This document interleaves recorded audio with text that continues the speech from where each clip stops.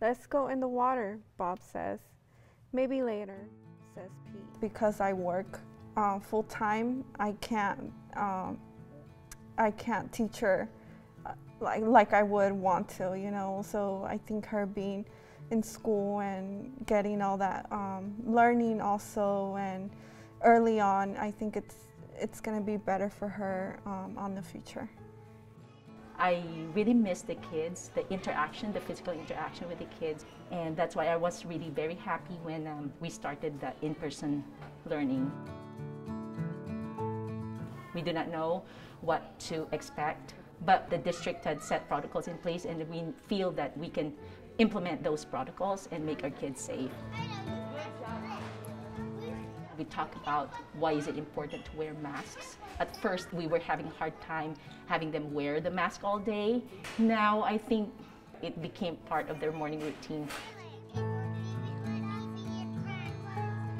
Pete wants to surf all day. Bob does too, so they take turns.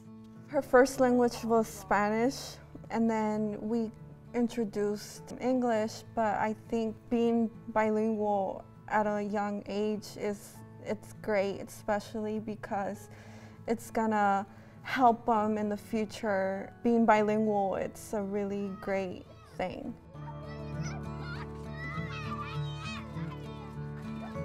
When we get them at the beginning of the school year as compared to the end of the school year, we can see that there's so much progress in language. We really develop their social skills, their interaction with peers as well as adults. And you can see not only the skills in math, reading, or social studies, but we also develop 21st century skills, which is creativity, exploration skills, their analytical skills, their problem-solving skills, their conflict resolution skills, which is necessary for everyday life.